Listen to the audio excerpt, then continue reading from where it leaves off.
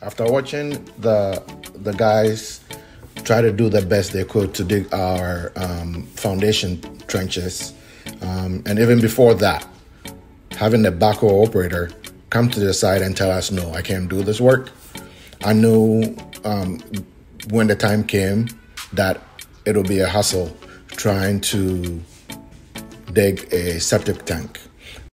This is Eric, and welcome to Ghana Bakweku YouTube channel, where we document the building process for our dream home in Ghana, West Africa.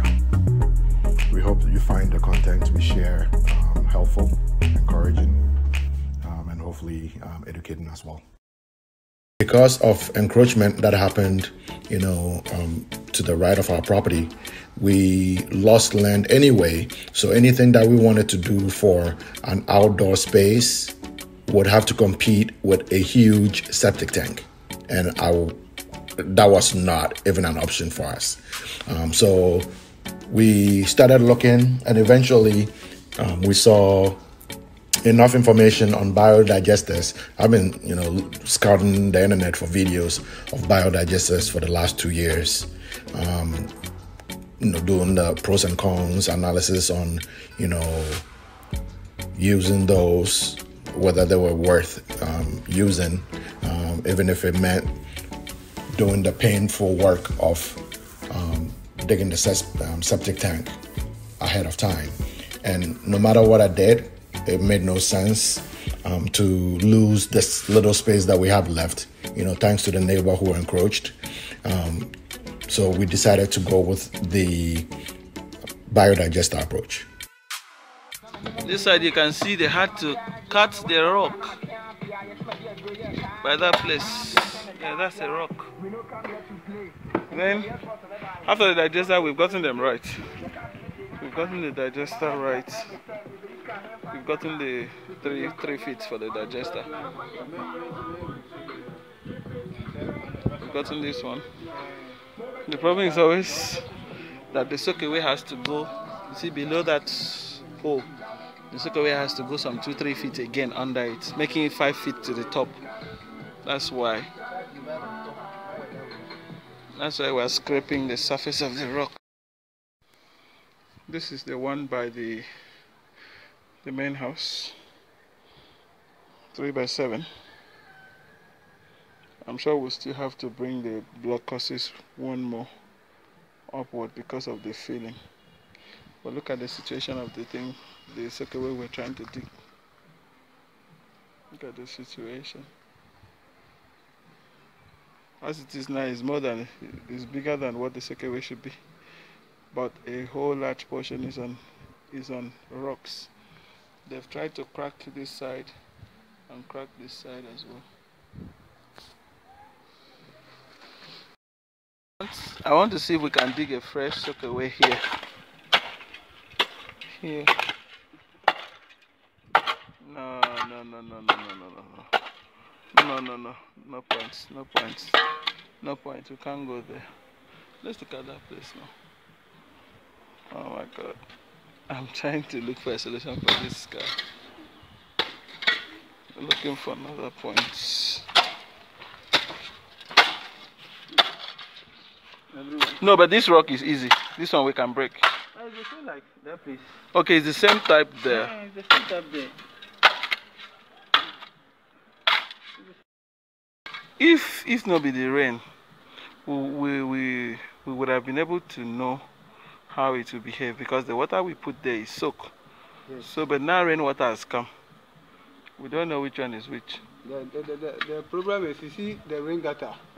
This one and this one, they are all... Okay, they're all inside that space. Okay, so it's concentrated. Yes. That means the soakaway can stay there. It can stay there. So, but unless... They will have to change the rain gutter. Yes. The position yes. it is. These two all go there. And then there is a lot of water. This corner.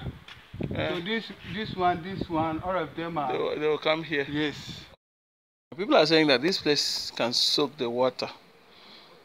But the problem is that the rain gutters from the roof are concentrated here.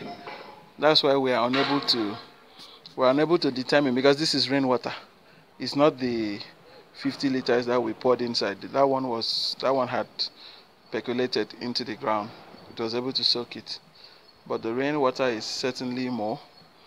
But when the flooring or when the filling is finished, then it will take care of that.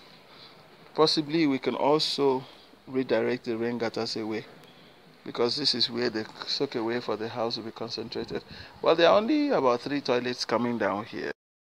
And then this area proves to be the best for the kitchen soakaway. We were able to get the whole 4 feet inside. This is for the kitchen soakaway and kwa. Like we stuck to the old plan of making the digester there and soakaway here, we won't have any problem. But we've already changed the arrangement. This one we did not have any problem. It's left with the slabs and then plaster. For this one, then I think I can connect it. Come on, sir. I believe we'll finish today, but the bioenzymes, I will not put them inside. I don't know, I should give them to you. Where do I keep it for you?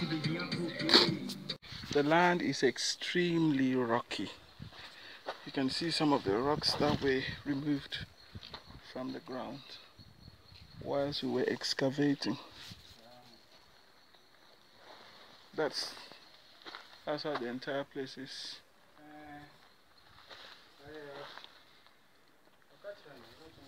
But with the help of a biodigester, this is a biofuel digester, we are able to allocate waste coming from this. This appears to be the washroom upstairs and the security room into this biodigester unit. The system is such as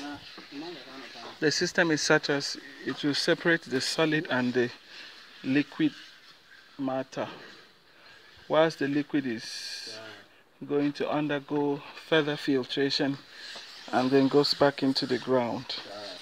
The solid remains in the system and is broken down by, of course, natural bacterial action as well as extra bacteria that we have to add to the system from time to time. I mean, that's only after some years. That's essentially the principle of the biodigester system. I'm not here to do a pros and cons analysis on a biodigester or a septic tank. To each their own.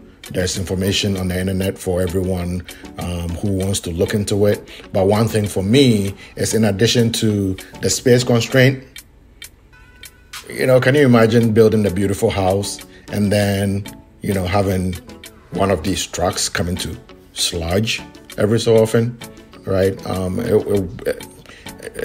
me, it's kind of an eyesore. And the fact that our place isn't drained well enough, so you couldn't really, clean the gray water out into a drainage, an existing drainage, after it's been, filtered down. So we decided to go the biodigester route, and I'm happy with that.